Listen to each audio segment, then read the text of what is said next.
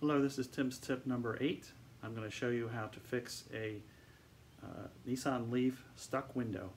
I had to replace the window controller once for about $100, and now it's happening again, so I'm going to show you how to fix permanently, put just a regular switch in place of the sophisticated controller.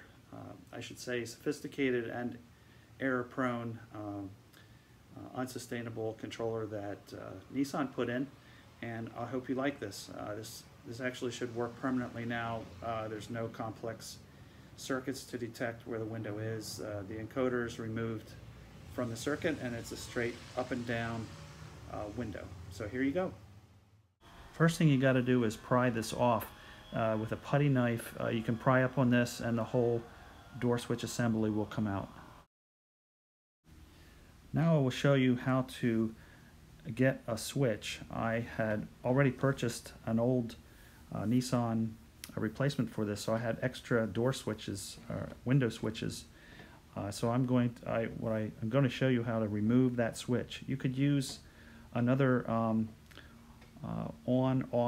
switch that you could buy from Newark Electronics or something like that, but I used the original Nissan switch, and I'm going to show you, how I removed that and mounted it on the door for the driver's side switch.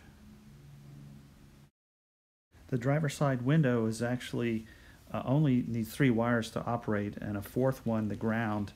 And what I will show you here is how I identified that. I did some investigation and analyzed the schematics and created my own schematic in the coming video. So to test my theory, I peeled back the insulation and exposed and cut the 3-wire connector that feeds the driver's side window.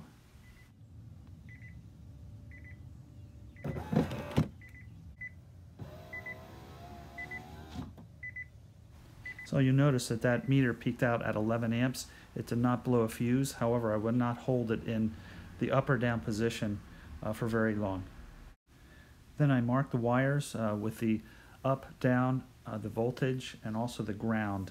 And then I made my own schematic to figure out the logic of the double pole, double throw switch, which is really a center off switch. I then took my old circuit board and removed one of the switches from the regular doors.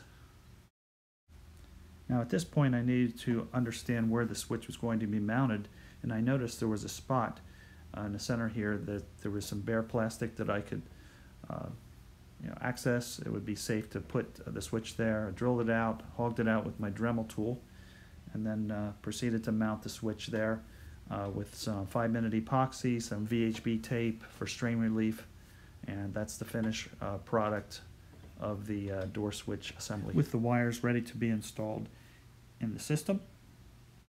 Now I took my door off to do this job, but you don't have to, but if you do, remember these 2 bolts. Here's the finished assembly, all hooked up and ready to go.